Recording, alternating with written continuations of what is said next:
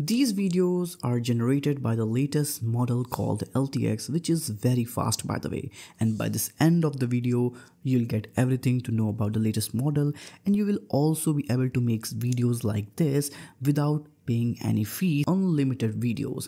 How are you gonna do it? Install this entire model on our local machine, and don't worry if you don't have high-end GPUs, I'll give you a solution for that too. So now let's talk about how we're gonna do it. I'm Adit and you're watching Skill Curve. So first of all, the steps are pretty simple. We need to install ComfyUI first. Go to the ComfyUI GitHub repository. Just simply clone the repository on the local machine. Simply run the GPU side. If you don't have GPU, you can completely run CPU, and it will take a little time to install the ComfyUI. After installing ComfyUI, it will start on your browser. Now what? You need to install custom installation manager, which is ComfyUI manager. Go to the ComfyUI manager GitHub repository. By the way, all the links is in the description, so you don't need to go anywhere else. This video is enough for you.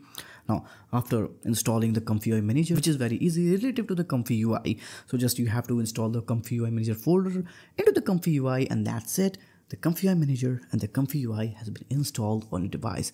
Now, what you need to do is, now it's time to install the model.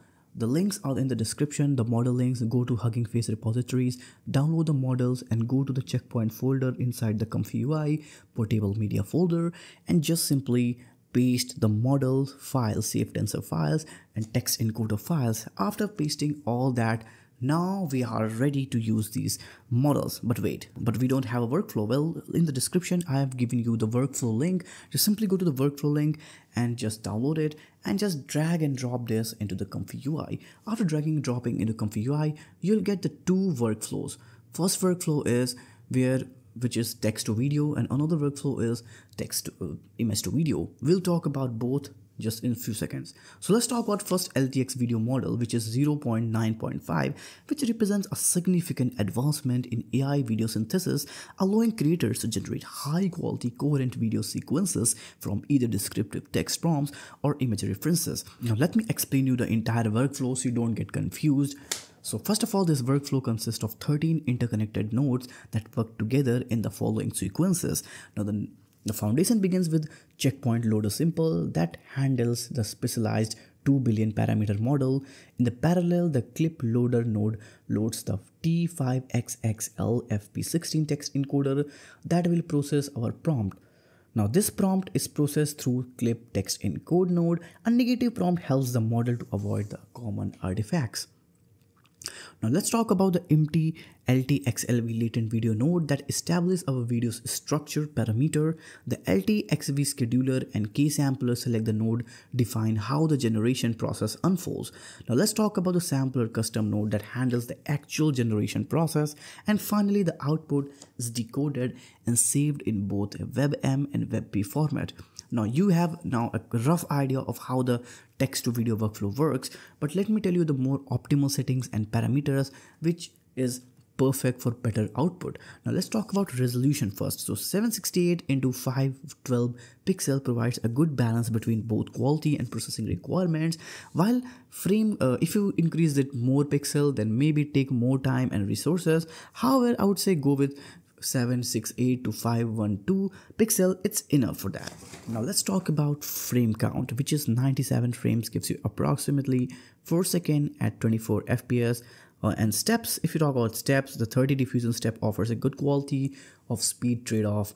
And in CFG scale, it's 2.05, that is closely to follow the prompt. The RIS multi-step provides smooth, consistent motion, and the 25 conditioning scale is also good to impact your prompt. Now, scheduler setting uses default DDIM scheduler with a minimum of sigma 0.1 and dynamic thresholding.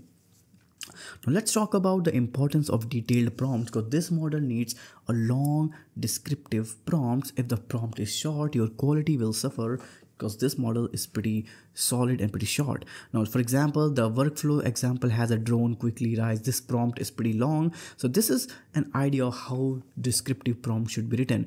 If you don't know how to write descriptive prompt, just simply go to the ChatGPT, write your prompt, essay, make it descriptive, and it will start generating a descriptive prompt basis of your prompt. So negative prompts are possibly used for helps you eliminate the common issues.